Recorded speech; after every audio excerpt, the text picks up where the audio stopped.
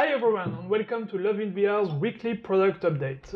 I know that last time I told you that I will be working on our dating games, but once again, and it's been a pattern during this project, performance caught up with me. And since performance is such an important topic for VR, I've decided to make that the subject of this video. So in this video I will explain why performance is such a big deal in VR, and I will share with you a few tips and tricks of what I've done in LovInVR to improve performance.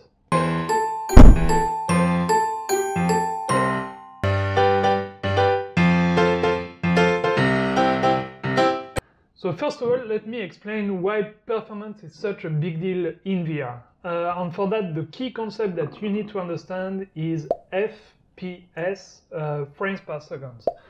You should be familiar with what frames per second means from the movie world. Everyone knows that a movie is 24 frames per second, 24 images per second. Well, it's no different for VR. In VR, wherever you look in VR, we need to display you a certain amount of images per second. That's why the environment you're looking at moves in VR. There is a critical difference though between movies and VR apps, or any 3D games for that matter. It's that a movie knows in advance which images to display you. So when you download a movie, basically you download just a very large amount of images that are then shown to you one after the other. Well, that's different in VR. A VR app doesn't know in advance which images to show you. All of that is calculated in real time because we cannot predict everything you're going to look at in VR. The concept is that the more complex the calculations made to calculate each image in real time, the longer it will take to calculate the image. So let's say that in VR you're looking at something very complex, like say a big tree, for instance, with many leaves, thousands of leaves. Each of those leaves might have a different color.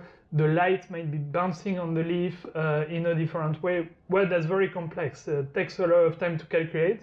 So maybe it will take half a second to calculate the image of that tree. And if it takes half a second, then we can only display you 2 images per second, and that means that your VR app with that tree inside it is 2 frames per second, if that makes sense. So I hope you better understand the frame per second concept. I can already hear a lot of you say, so what? That's been the case for video games for like 20 years. What's so different about VR? Well, there is one huge difference. It's that in VR, you need to display way more images per second, frames per second, than in normal video games. In fact, about 8 times more images per second than in normal video games. The main reason for that is because if you are to display in VR the same amount of images per second than in normal video games, well, as a user, you will immediately notice that something was weird and you will get sick, and no one wants that. Like I just explained, if you want to display more images per second, then it means that you need to spend less time to calculate each image, and that means that you need to have less calculations per image, so roughly 8 times less calculation per image than in normal video games. And then, of course, there is mobile VR, like the Gear VR right here, and that's another challenge. As everyone knows, mobile phones are way less powerful than PCs. My rule of thumb is that a mobile phone that works for VR, like the Samsung Galaxy S6, for instance, is roughly 10 times less powerful than a PC that works for VR. So what that means is that if you develop a VR app, you not only need to make it do 8 times less calculations per image than a normal PC video game, but another 10 times less calculation per image on top of that if you want it to work on mobile VR as well. So all in all, 80 times less calculation per image than a normal PC video game if you want your VR app to work for mobile too. So now that's very, very hard. You understand now why you need to, look at performance so intensely. So now let me share with you what, in my experience, are the main factors that you need to look at in order to minimize the amount of calculation per image. Like you design a website mobile first, I've designed LovInVR mobile VR first. So everything I did, I first tested on mobile, and I optimized everything for mobile, because if it works on mobile, it will work perfectly on PC. And it's been quite a challenge. I will give you my 4 biggest performance wins. The first one is unlit shaders, so no light at all in your scene, all unlit. Like that, you have no shadow calculation, no color calculation in real time. That's a massive performance boost.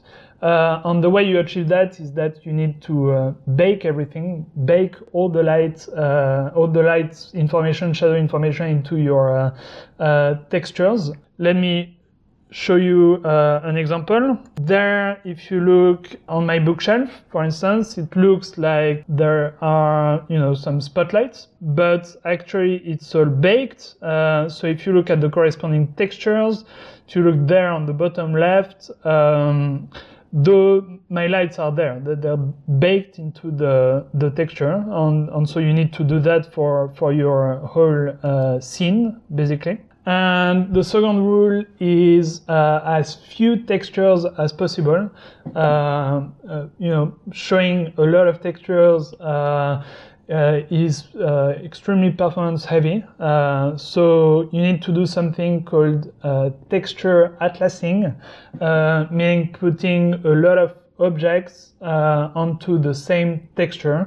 So if I show you again, everything that's on my bookshelf is on one texture, including the bookshelf itself. So all the objects that you see on the bookshelf, so the Buddha, the little bonsai tree, my books, and so on, it's all shared on one texture. And the rule of thumb is you need to show maximum 20 texture at a time wherever the user looks. It's actually quite challenging, because on mobile you cannot have textures that are larger than 248 pixels by 248, which is actually quite small.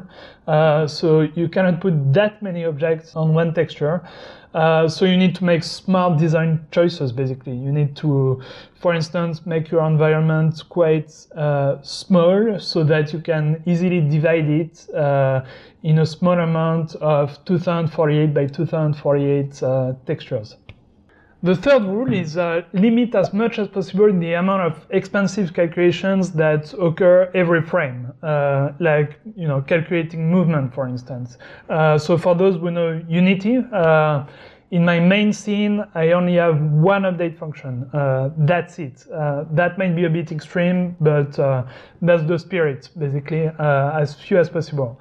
And finally, the last rule, last but not the least, is keep the amount of geometry to the absolute bare minimum. The goal is to have less than 50,000 vertices per scene. Let me share with you one thing I've done. So as a reminder, the way LovInVR works is that we show a bungalow for each user that is in the app with you. So if our app ever gets really popular with thousands of users at a time, there is a potential to be thousands of bungalows in the app. Each of my bungalows is 2,000 vertices. So if I were to display thousands of bungalows, or even dozens of them, that will immediately be way above my 50,000 vertices threshold. So let me show you what I've done. So here I am in LovInVR. You can see that my bungalows are loaded.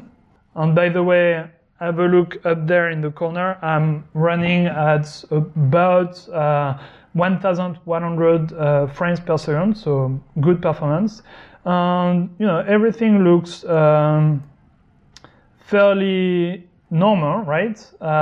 So it looks like I have bungalows all the way to the horizon over there.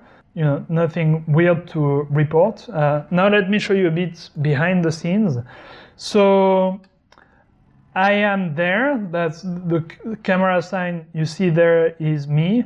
And indeed, the 4 bungalows immediately around me, the ones that are close to me, are indeed quite, well, high geometry bungalows of 2000 vertices each. But the ones behind, so these, all the way there, are actually low poly bungalow of only 500 vertices each. And I only display 20 of them at a time, because that's enough. I only need to display 20 of them. It looks like there are a shitload of bungalow all the way to the horizon. That's what matters, basically. So let me move to show you a bit how things work. So I'm right now there. So I move 1, 2, 3, 4 sets of bungalows. And again, the bungalows immediately around me, the 6 of them, are complex geometry bungalows of 2000 vertices each. But the 20 in front of me are, again, they've moved. They're again low poly bungalows. And the bungalows behind me, the ones a bit far away, have been replaced by low poly bungalows, 500 vertices each bungalows. So that's the way things work. I could, as a user, just walk infinitely in front of me, check each bungalow, each user. So, that's Brad Pitt, I'm not interested. Brad Pitt again, I'm not interested. So who's there? Oh, that's a different Brad Pitt. Oh, again, a different Brad Pitt. So keep moving like that, infinitely. And again, only the 6 bungalows immediately around me will be high poly. And then in front of me, I would have maximum of 20 low poly bungalows. And in my back, far away, again, a maximum of 20 low poly bungalows. So when you add all the vertices from all those bungalows, I'm way below my 50,000 vertices threshold. So it works, the performance is good. If you look again, I'm now at 1,200 frames per second, quite consistently. So the performance is extremely good. Also, remember what I told you about textures, my second rule? Well, there, the bungalows immediately around me, like this one, for instance, or that one, they have 2 textures each, but my bungalows far away, like that one, for instance, or that one, they have only 1 texture, not 1 texture each, 1 texture for the 20 of them together. That's it. So that's my 1 texture for 20 bungalows together. Why? Well, because it's more performance efficient, and also because it looks fine. It doesn't look like that bungalow over there far away. It doesn't look like it has, any different texture from this one or that one, for instance. So, that's a big performance gain right there. And also, let me share with you one last trick. So let me go there. So you see my UI screen, you see this photo of Brad Pitt, you see that photo of Brad Pitt there. Those UI screens are actually quite performance heavy. So let me show you what happens when I go there, for instance. It looks like my UI screens are still there, right? I can still make up the photo of Brad Pitt right there and the other photo right there, right? Well, actually, what I do is that when I reach each bungalow, I bake the photo of Brad Pitt into the bungalow texture so that I don't display those textures anymore. I only display my 2 bungalows texture with the photo of Brad Pitt baked into it, if that makes sense. So that's a small trick, but it's in the end I show one less texture and it looks like my UI screen is still there, and when I walk right back to it, I'm back to my normal UI screen, which is interactable, so I can load the info, I can load his photos, and so on and so forth. I go back away, up, and again, it's not interactable anymore, it's baked into the bungalow texture. There we are. I hope you enjoyed the video, and if you did, please give it a thumb up and subscribe to our channel. And also don't forget to check out our other videos. For instance, if you haven't seen it, you can check out the video I did last time, where I have my first ever VR date with my wife. It was a pretty damn cool experience, so a video worth watching. So that's it. Bye guys, and see you next week.